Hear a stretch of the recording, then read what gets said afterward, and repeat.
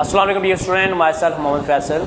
बेटा हम लोग हाइब्रिडाइजेशन टॉपिक को डिस्कस कर रहे हैं। प्रीवियस लेक्चर के अंदर हम लोगों ने sp3d2 हाइब्रिडाइजेशन को देखा था।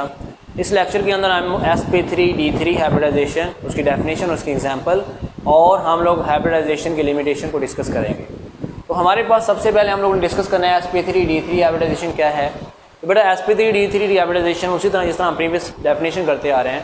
sp3d3 हाइब्रिडाइजेशन क्या है? ऐसा हमारे पास हाइपोथेटिकल प्रोसेस जिसमें हमारे पास मिक्सिंग और रीअरेंजिंग होती है 1s की और 3p की और 3d की हमारे पास, और जिनकी जो हमारे पास एनर्जी और शेप क्या होती है डिफरेंट होती है। और जब वो आपस में मिक्स होते हैं तो 7, क्योंकि 3d हैं 3p हैं और एक हमारे पास क्या ऐसा है, तो टोटल मिला के कितने बनेंगे? 7 हमारे पास हाइब्रिड ऑर्बिटल बनेंगे जिनकी शेप और जिनकी एनर्जी क्या होगी? सेम होगी। तो ऐसे वाले हमारे पास को बोलते हैं हमारे पास sp3d3 हाइब्रिडाइजेशन।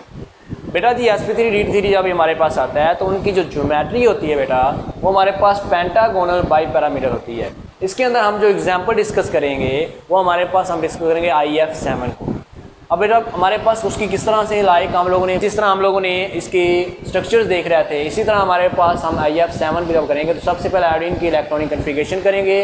तो वैलेंस इलेक्ट्रॉनिक कन्फिगरेशन उसकी बनती है 5s2 और 5p5। 5s के अंदर 2 है और 5p के अंदर हमारे पास कितने इलेक्ट्रॉन आ रहे हैं? 5 आ रहे हैं।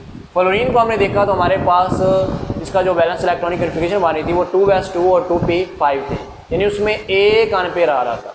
अब क्योंकि टोटल 7 हमारे पास फ्लोरीन अटैच हैं, इसका मतलब है हमारे आयोडीन के अंदर 7 अनपेयर चाहिए। अब उन 7 अनपेयर को लेने के लिए हम लोग एक्साइटेशन करवाएंगे।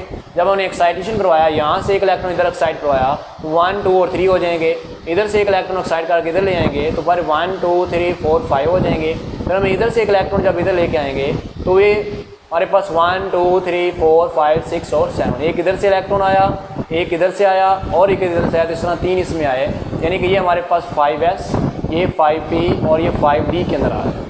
अब हमने देखा कि टोटल 7 है और यहाँ पर 7 ही हमने फ्लोरीन अटैच करनी है और हर एक फ्लोरीन के पास एक अनपेयर है। उसका मतलब एक s मिलेगा, 3p मिलेंगे और हमारे पास 3d मिलेंगे।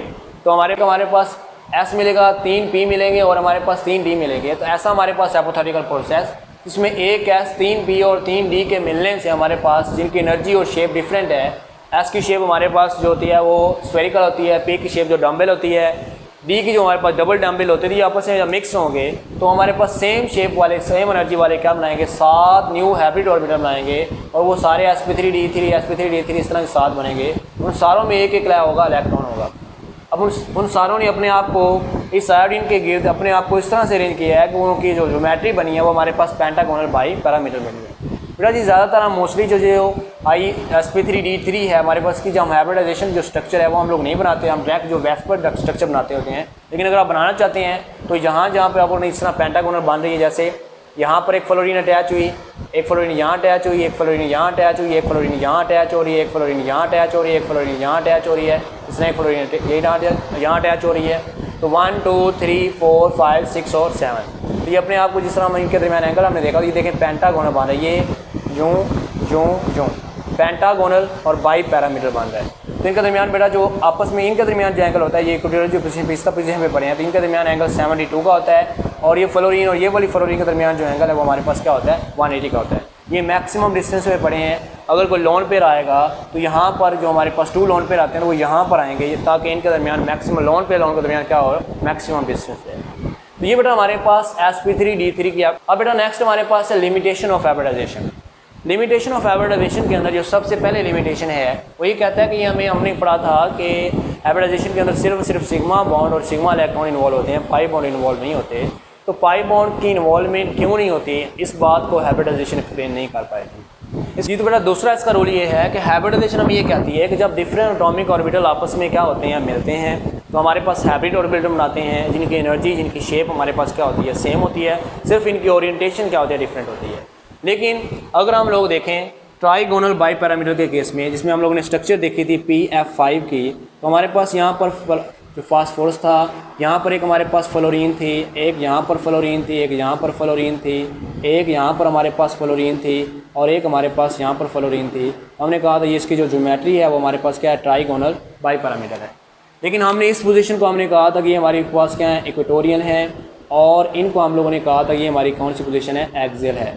इनके दरमियान एंगल जो है हमने कहा था 120 का होता है और इनके दरमियान हमने एंगल कहा था 90 का होता है। तो ये दो डिफरेंट तरह के हमारे पास क्या बन रहे हैं, बॉन्ड बन रहे हैं, जिसमें एक्सियल आ रहा है और इक्वेटोरियल आ रहा है। तो ये इस बात को फिर एक्सप्लेन नहीं कर पाता। इसी तरह हमारे पास अगर हम लोग देखते हैं ऑक्टाहेड्रल के केस में, तो ऑक्टाहेड्रल के केस में भी ऐसे ही होता है। जैसे हमने पढ़ा था SF6, इसमें S था फ्लोरीन फ्लोरीन फ्लोरीन फ्लोरीन और यहाँ पर फ्लोरीन और यहाँ पर फ्लोरीन। तो ये जो हमारे पास इस तरह की हमारे पास ऑक्टाहेड्रल की शेप बनी थी, इसमें भी हमारे पास दो तरह के बॉन्ड आ रहे थे, एक हमारे पास एक्सियल आ रहा था और एक हमारे पास स्क्वायर प्लेनर आ रहे थे। तो ये इस बात को एक्सप्लेन नहीं कर पाया था। इस तरह हमारे पास हमने कहा कि हाइब्रिडाइजेशन के अंदर हमें अपने number of desire number of अनबिट चाहिए होते हैं। फॉर एग्जांपल यहाँ पर हमें 7 चाहिए थे, 7 हमने अटैच करें, तो हमने 7 को क्या करने के लिए, अरेंज करने के लिए हमने एक्साइटेशन करवाई ताकि हम लोग एक्साइट करवा के हम लोग इसके 7 अनपेयर बना सकें। अब कुछ ऐसे हमारे पास जो हाइब्रिडाइजेशन इस तरह का हम वाटर के केस में देखा था, तो वाटर के केस में हमें जो है पहले ही हमारे पास 2 अनपेयर पड़े थे, नो नीड टू एक्साइटेशन, हमें एक्साइट करवाने की ज़रूरत नहीं पड़ी। तो वो इस चीज़ को क्यों नहीं एक्साइट करवाने की ज़रूरत पड़ी यहाँ पर, क्योंकि पॉलिंग ने तो ये कहा था कि हमें जो है वो हाइब्रिडाइजेशन के लिए हमें क्या करना पड़ता है, एक्साइटेशन करवानी पड़ती है, लेकिन ये उसमें हमें एक्साइटेशन करवाने की ज़रूरत नहीं पड़ रही थी। तो इस चीज़ को ये कुछ चीज़ों को एक्सप्लेन नहीं कर पाया, उसकी वजह से इनके ऊपर क्या आ गई थी, लिमिटेशन आ गई। ये था बेटा हमारे पास हाइब्रिडाइजेशन वाला टॉपिक, जिसके अंदर हम लोगों ने हाइब्रिडाइजेशन के अंदर मैक्सिमम एग्जांपल्स और ऑल टाइप्स को हम लोगों ने, और उसकी एंड पे हमने लिमिटेशन को देखा।